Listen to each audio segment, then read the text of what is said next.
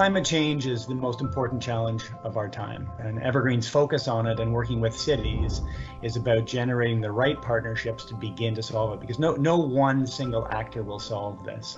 Canada will spend somewhere between 11 and $22 trillion on infrastructure over the next 50 years. We need to push hard on innovations now to make sure that that money is spent wisely on changing the way our cities actually behave for us. Our first step is to make sure that the pilot project with the City of Calgary generates solid policy opportunities for the city to take corrective action and begin to design solutions in relationship to the problem of heat island effect. We are helping Evergreen make use of AI and big data and geospatial analytics to be able to solve their climate change problems that are being faced by Canadian cities today. This portal tool allows us to get all the data in one place so as to form a single source of truth.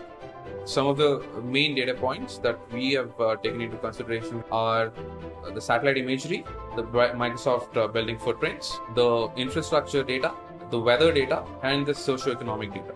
Now, with artificial intelligence, I can say which building at the micro scale is actually having the maximum impact in the temperature over there.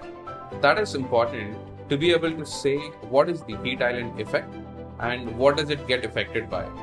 Azure has enabled us to be like a one-stop shop for all our data storage, processing, and even web applications, and keeping it all secure in one place. And you can go back in time, go into the future, and see for yourself what is going to happen if you do a certain thing or not. So that is the beauty of big data, and this portal allows us to do that scalably across municipalities, across different locations in Canada. Over 85% of Canadians live in cities. Innovation is critical as we try to navigate change around us. Evergreen's work with Microsoft AI for Good has been powerful in the way that they make available to us the tools and the data resources and the knowledge for how to manage data and design the right solutions, and then share them across the country and around the world, and keep Canada as a global leader in city building.